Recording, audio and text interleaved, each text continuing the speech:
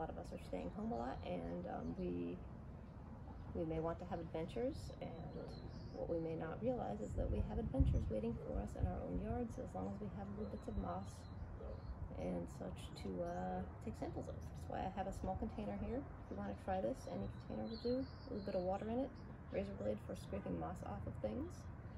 What we are looking for today is tardigrades and rotifers. We may find some other things too, but those are my favorites. They're tardigrade and rotifer, both. Those are different phylums of tiny animals that are really good at surviving, and they're very cute, I think, and very interesting. So we will explore some of those. But first, we need to. They're like little instant yard friends. So I'm going to scrape some up out of this moss here, where I've had good luck finding them in the past. Let's see what we get. Get a little bit from here, this, and then a little bit from here. You don't need a lot, just a little bit. Just enough to higher chances of getting something interesting in there. It's been raining recently, so it may not take them as long to wake up as usual, but all right. I'm gonna let these guys rehydrate and see what we get in a while.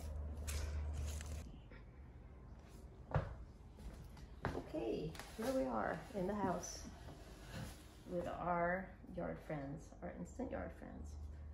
This thing has been now rehydrating for about maybe 15 minutes or so, so hopefully we get some little guys in there. Just take a small dropper and try to get some of the stuff in here. Let's see if it's better if it has a bunch of chunks in it, but not too many. And then just put it on the side like this.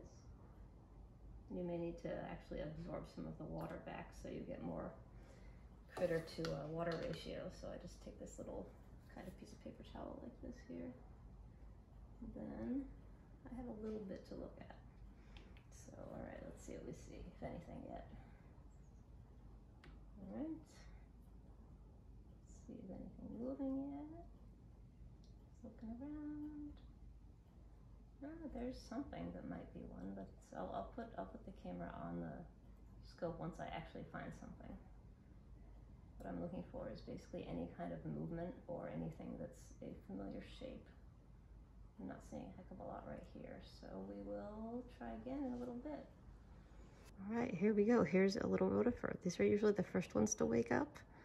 That is the thing that's moving and kind of elongating and recompressing itself as it looks for snacks amidst the mossy stuff.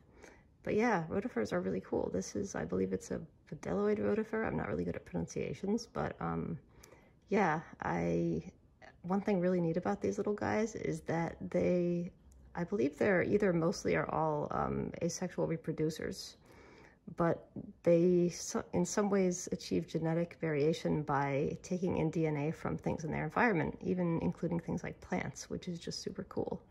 So yeah, here's our first little creature that woke up. So we'll see if we can find a tardigrade next. But yeah, this is super cool. Here's our little tardigrade with eyes, or rather photoreceptors. Each of its little photoreceptors is a single cell for light detection. And you can see his little claws moving too. That is so cool.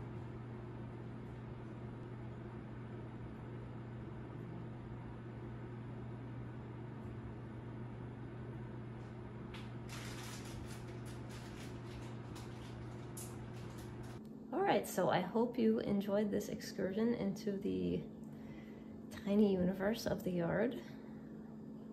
Thank you for watching and listening.